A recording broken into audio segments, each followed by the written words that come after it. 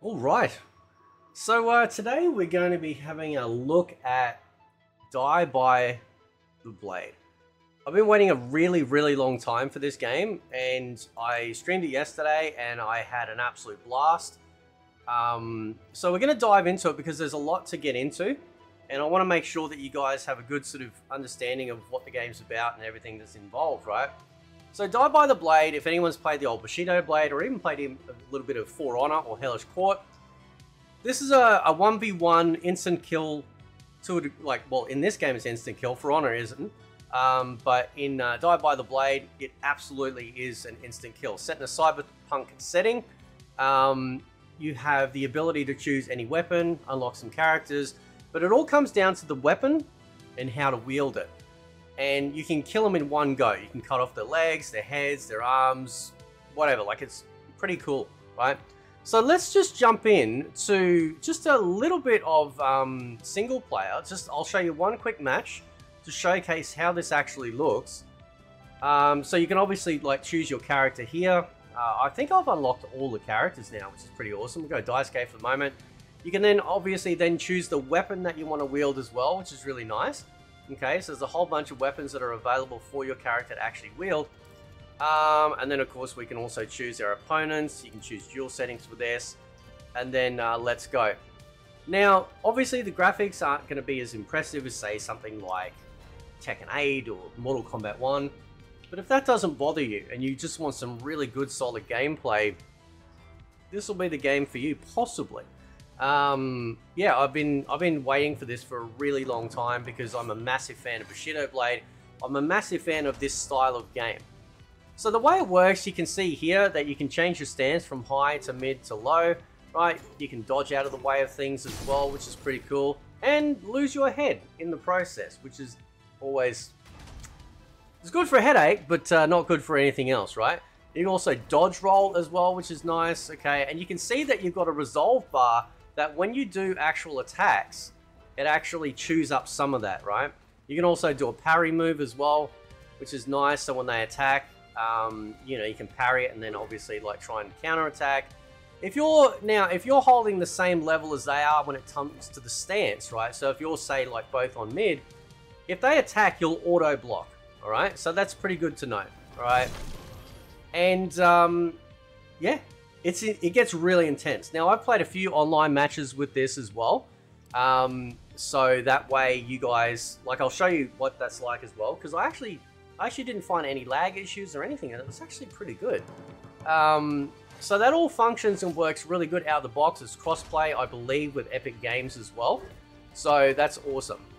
So now, you can also do finishes in this game. So you think, oh, why would I need a finisher if I'm literally like cutting their head off? Well, the way it works is that if you get them in the last part of the actual like the combo, you'll do a finisher just like that. It's really awesome. Absolutely love it. So that's kind of a thing too. So you might start a combo and then hopefully try and get them on the last hit. Now, you can also cancel your combos as well. The easiest way I found is just tapping parry. So when you go to commit to an attack, you can then cancel it out like that to try and fake them into doing something and then you capitalizing on that as well, right? So they've done such a really good job at making sure that they've looked at all the intricacies when it comes to, you know, the combat side of it. And I love that. I think it's really awesome. Let's change. We'll go to the Wakizashi because that's really cool, right? We'll go same guy again. That's fine. Okay. There's quite a few different stages as well that are available. I think it's about 10 perhaps. I'd have to double check, but it's about 10 stages, right? Should be able to show you that as well. You're going to look at all the customization and the weapon customization as well. It's just, it's mad. Like, it's really cool. And I love fighting games, right? So I'm pretty happy with, you know, even though it may not look like a Tekken 8, I'm pretty happy with, you know, it looking the way it does. I love it. There we go. You don't need that limb. Right, just, you know, use your keyboard some other way. Right.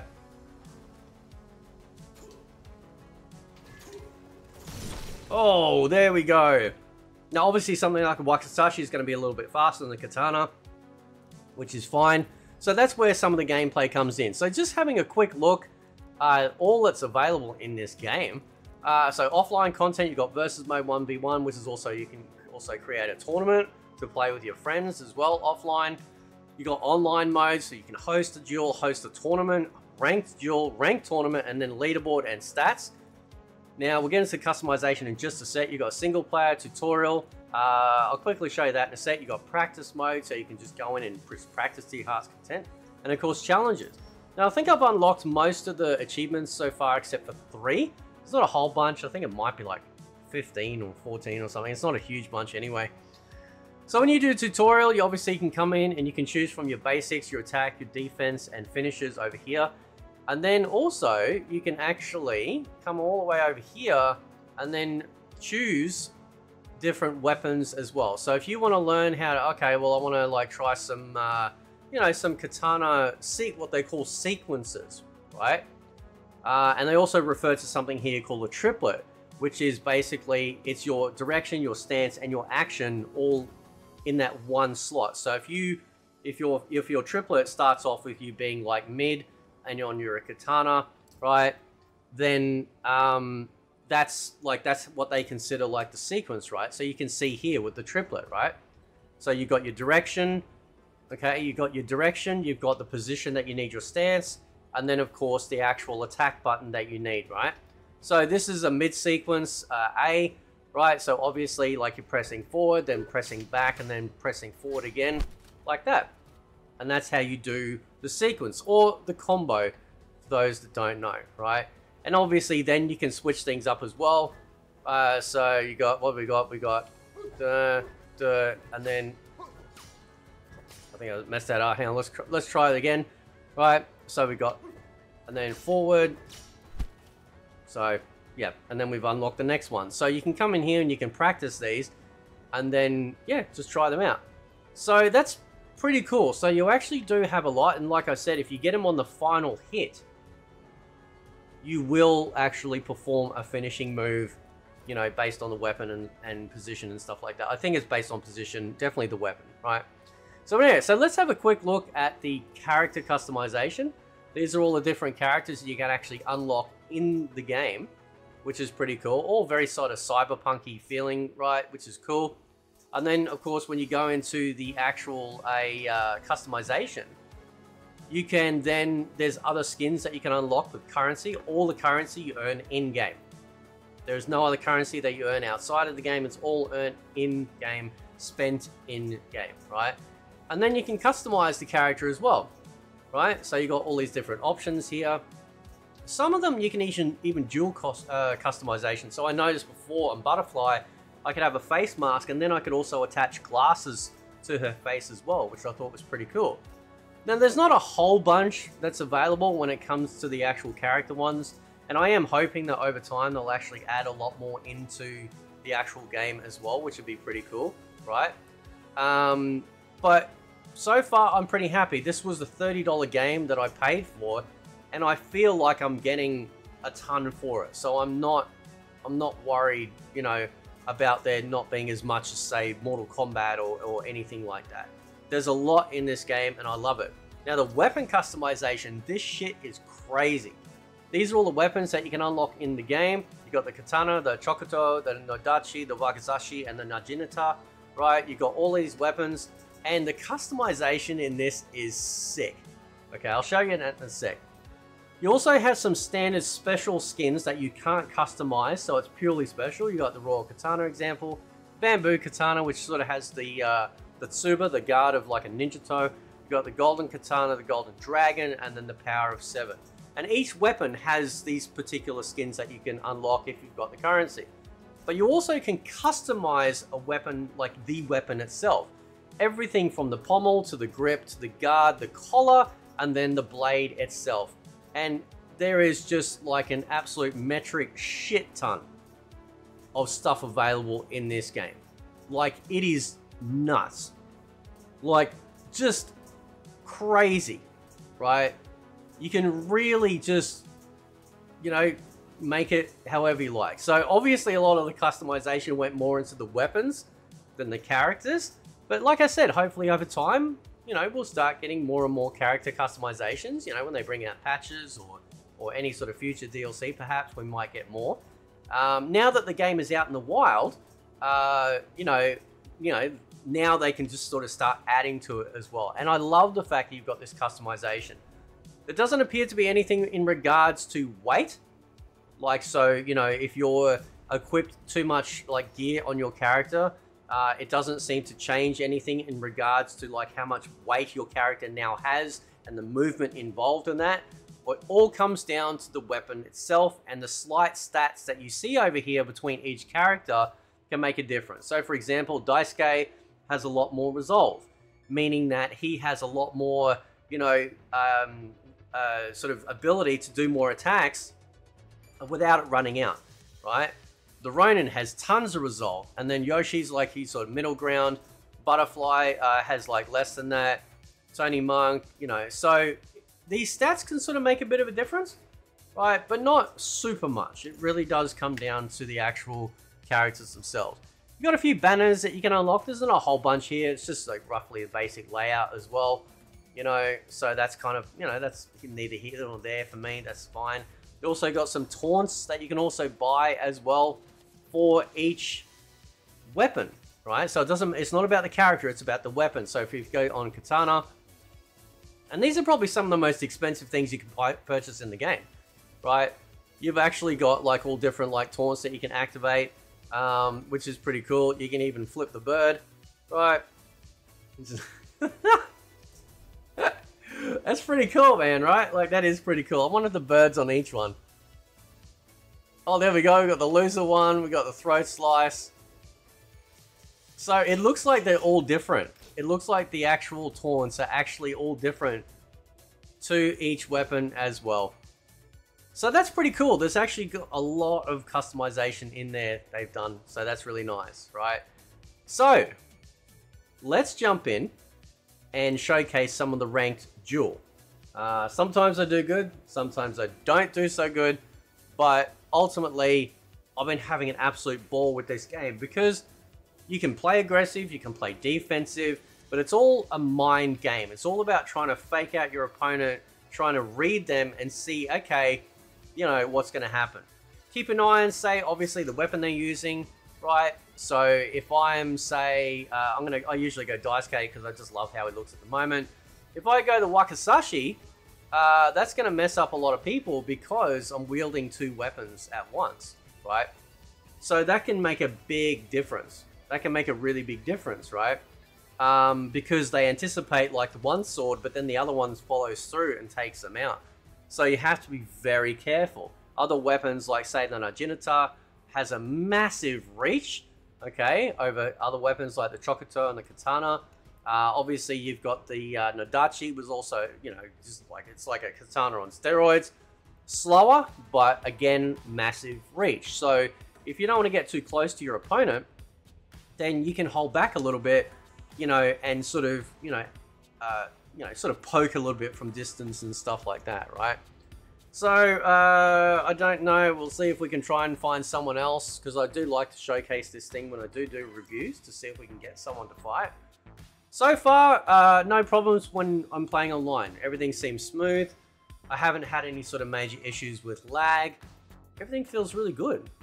Everything does feel really good when it comes to this game. So, I don't know if you guys have played this. I don't know if you guys have seen anything about this at all. But, I'm really having a ball with this game. Really having a ball with this game, right? So let's change. It looks like we've got an actual online fight, so you guys get to see what this is like. We'll go to the Wakizashi. And then also if you've unlocked the other skins, you can also flip between them as well. So you've got your customized one, and then any other skins that you've actually bought as well, which is pretty cool, right? So yeah, this is gonna be interesting. This is gonna be really interesting, right? So I'm gonna have to make sure to keep out of range because he's got a long reach. Now, like I said, there's a few stages. I'll try and set up a match, like at least to show you the sort of stages that are available, right? There's nothing that you can pick up. You can't sort of go up onto the stairs there or anything like that. which is fine. There we go. Excellent. So, I just love the gear. And you can also change like how your character faces as well, like that, which is pretty cool, right? Let's get around him.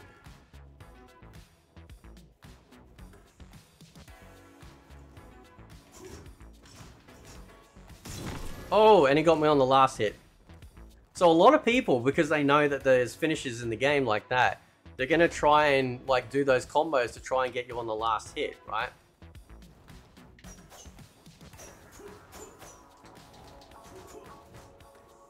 So it's all about the mind game stuff. So he went to try and do that, and I'm like capitalizing that and got in close. Now you can see how many pips you've got left, you know, versus them, which is pretty cool. Okay, I've absolutely just come up against like the most psychotic warriors in this game. It's pretty cool, right? And there goes my head. Sometimes it works. Sometimes you can instant roll and take him out. They take him by surprise, right? But yeah, it doesn't often work. Alright, here we go, here we go. Is he gonna try and do his combo again? I want to try and capitalize on that. So he goes bang bang. Nah. I was hoping that he would stop on the third, but he didn't. Hoping. Oh! Very satisfying combat, right, in this game. Oh, and he got me. On the fourth hit. Right. Let's try another match, right? Now, I don't have any sort of major issues with this game. Probably the only issue that really bugs me is that when you get back out of match, it puts you straight in the offline part. So I'm like hammering the button to get back into ranked. So I would like, if the developers see this, just simply to make it so that when you come back out of ranked match, just put us straight back on this panel, right? So that, because sometimes I've just been hammering the button to jump back in, and I'm like loading up a local match to fight against people. So we'll see if we can do one more online match, and then I'll see if I can showcase, because like I said, you can showcase set up a tournament, and I might be able to, or I might be able to do it 1v1 to choose a stage. Maybe. All right, so let's we'll try this dude. I haven't actually used this dude yet. We'll go Katana, see how we go, you know. Like, honestly, man, like, it can go either way in this game, and that's what I love about it. It really is one of the most skill-based games I've played in a really long time. Obviously, there's things that'll need to be ironed out and stuff like that. But yeah, he's got like a Danger Mouse thing. That's pretty cool. All right, so his sword is really fast. His sword is really fast. That's another bug I've noticed too. Sometimes the sound will go out, which kind of sucks. Okay. Oh, you didn't need that leg, did you? No, don't worry about it. It's just, you know, just rub some dirt on it. All right, here we go. And he got me. So I was coming in on top, and he's straight up. See if I can catch him off guard. No, he was ready for that. So you do auto block, like I said. So if you're both on mid-mid, you know, and they attack, you know, you'll actually block it. There we go. I parried. There we go. I went low, and then I was able to go up through his attack. Here we go. Yep. I think we both got hit then. Okay, cool. I don't think it takes, I don't think it actually takes anything out. Come on, make a mistake, Oh, that happens a lot. That actually does happen a lot. There we go. He tried to race in, and I'm just like, nah, you're going down. Lumberjack time.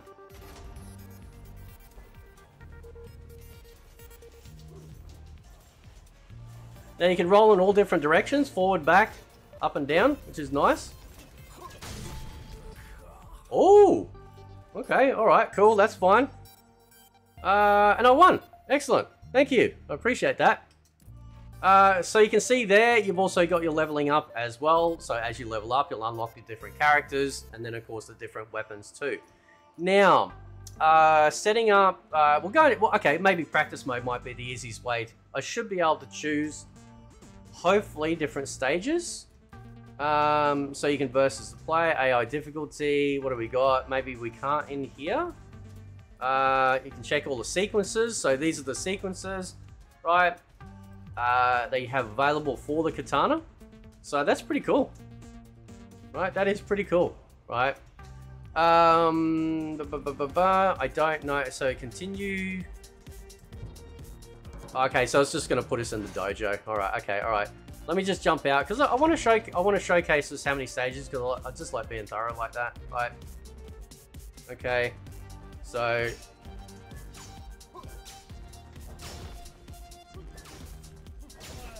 there we go. I don't think I can kill him in practice mode. There we go. All right, let's jump out. I think it might be in the. Let me see if I can do it here. Dual settings, arena select, custom. All right, custom. There we go. Okay, cool. All right. So maybe versus AI. Arena selection on custom. Okay, cool. So I should be able to choose it. Okay. Oh, here we go. Awesome. Excellent. Cool. So, okay. So you got the street, you got the ancient forest, you got the winter ruins, the dojo, the prototype room or area, downtown, the village, office, and the garden, and the robot factory. So that's 1, 2, 3, 4, 5, 6, 7, 8, 9, 10. There we go. All right. So that's really nice. So again, I paid $30 Australian for this game. You know, a few different characters, lots of weapon customization, nice assortment of weapons, which no doubt will obviously be added to the game. I think somebody asked on the Discord about, oh, you know, will we actually get, you know, will we actually get any like throwing weapons, stuff like that? That would be very cool, right? That would be very interesting to see indeed. You can't obviously scoop up dirt like in Bushido Blade and, you know, throw it at them to blind them. You can't scale up any different parts of the area. So, yeah. So this is Die by the Blade. I wanna thank the guys that made this game, because this is really cool. I've been having an absolute blast with this game. It's so much fun. I want to know what you guys think, and I will catch you next time. See ya.